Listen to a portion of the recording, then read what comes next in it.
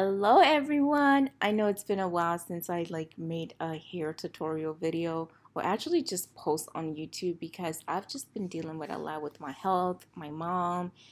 It's just been too much, but I thought today I will come and do this install while just giving you guys an update about how I've been and why I've been kind of lacking on this YouTube thing. While doing that, I want to show you guys how I transformed this hair from looking like this straight out of the box to looking like this in some few easy steps. So if you want to see that, make sure you just keep watching.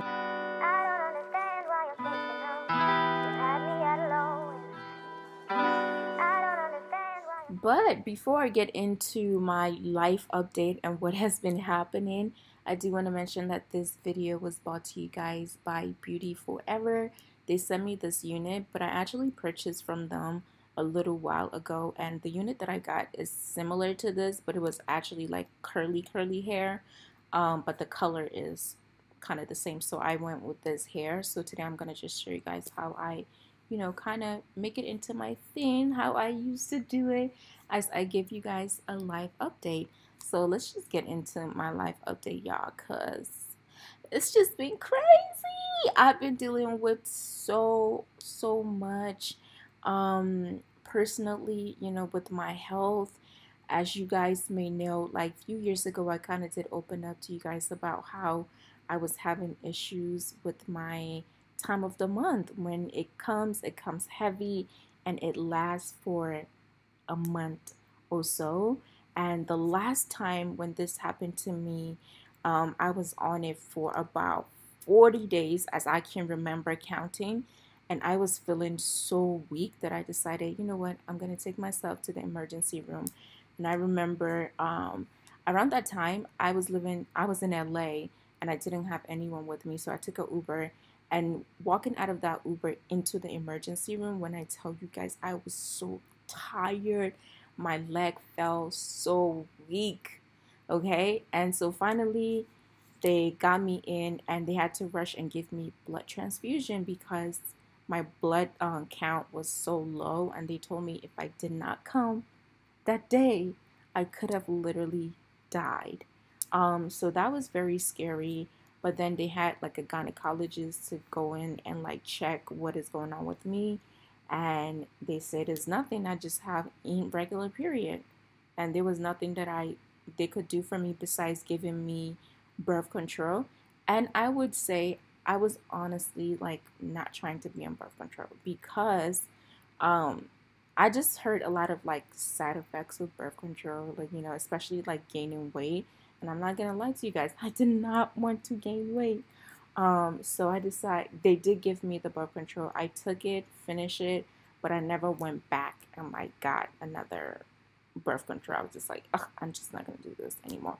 But anyway, time has passed, and I thought everything is cool. My period was kind of like, fixing itself. I would say like the beginning of this year, my period has been like really good. I only get it for about 5 to 7 days and it's regular and I'm feeling like, oh, this is great.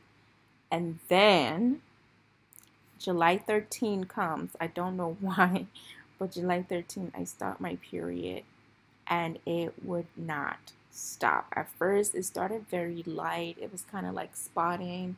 I'm like, okay, I'm waiting for that 7 days to like come so that it will completely be over.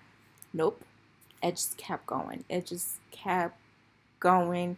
And I could just feel myself getting weaker and weaker. And also being so frustrated because I felt like I just couldn't be myself.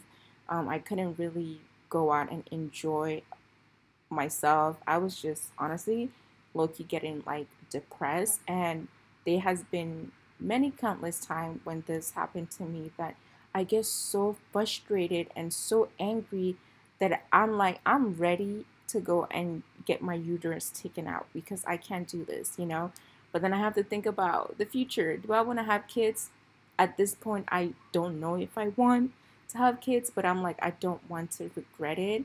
But I have thought about taking my uterus out because I was just so tired of having to deal with my freaking period. So I again, at that time when I went to the hospital, and they gave me that blood transfusion, guys, I had to pay $10,000 out of pocket because I did not have insurance at that time. So I made it my goal that I get insurance. So the beginning of this year, I got a health care insurance, and I got it with Kaiser. And yeah, I tried to make an appointment during this time of the month when I started seeing it being long. Tried to make an appointment, and they told me we don't have any availability until October, and I was desperate. So one day I'm like watching YouTube videos, and I came across this Instagrammer that I used to watch on Instagram. She's a dancer, and she was talking about PCOS, and all the symptoms that she was talking about is literally the same thing that I was having. I don't think she mentioned anything about like having long period, but all the other things was literally the same. And I'm like, okay. And in the video, she was talking to a doctor that was here actually in Beverly Hills. So I'm like, I'm gonna have to go see this doctor. Like, I don't know. I don't think I can wait for the Kaiser gynecologist to get back to me. Let me go to this lady. She's a specialist, and she seemed to know what she's doing. Maybe I have PCOS. But at this point, I was just like praying for answer. If it is PCOS, I know you can't cure it, but there is some things that you could do to kind of help.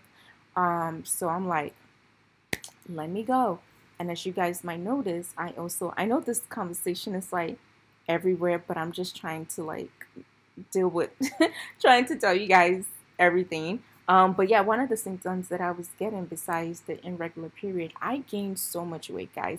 And if you guys know, at the beginning of the year, I started like working out, and I was working my ass off, but I was not losing weight. And I've never been the person to eat like crazy fast food like that. I don't eat out as much, I don't think, and I don't eat fast food like fatty food or anything like that.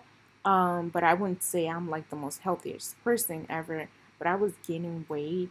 I gained about 20 pounds, and I was not able to get it off.